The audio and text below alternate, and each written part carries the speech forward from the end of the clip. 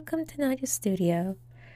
So this is going to be another quick one. This is similar to the illustration I did with the two boys in their room, and as I mentioned in the previous video, how this was all going to work. I wanted this to follow the similar pattern of going from a detailed environment and room to doing a zoom in on the character within the room and the interaction with the books.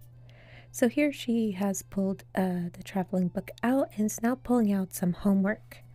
And the idea kind of being expressed through Grace's storytelling is she is being a responsible student, taking care of her homework, taking care of things right away. Kind of indicated by her tidiness in her room that she is pretty good at taking initiative and keeping things in order.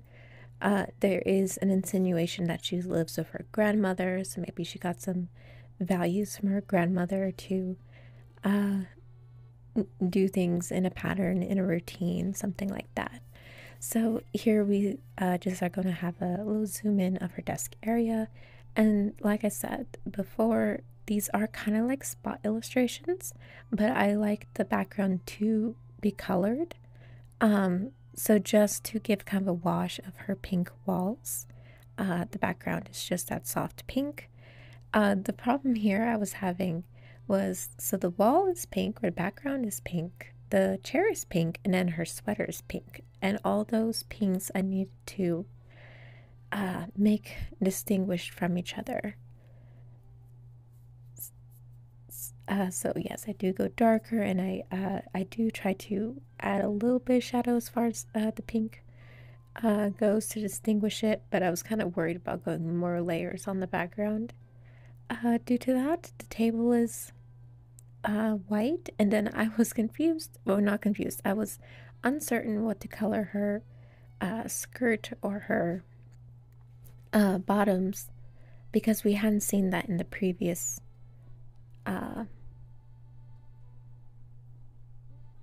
page. And so I was debating what would work in here. I forget what I settled on. I think it might be blue. But yeah, everything here is mostly just going over more layers. Very simple illustration, but I think cute, and just gets a good zoom in on the actions and things that are happening. You won't see it, but it will be kind of cropped. We won't have so much space above her head, and so the text that I overlay is going to follow a bit of an interesting pathway, which I think fits into the whole composition interestingly, and I like it. So just a little insider peek there. But yeah, it's a very simple one, very quick one to do, one to record. But all the same, you do get these simpler illustrations that just don't take 2-3 days for me to finish, between waiting for layers to dry. And when I'm feeling rushed and when I'm feeling like I really need to get a move on, these are very gratifying in that way. Because I know I'm like, okay, I moved on. I got a whole illustration done, even though it's a simple one. It's still done. And so there we have it. This is Grace with her little illustration, and I'll be back with the next phase. I think we'll be with Grace once again. Thank you for watching.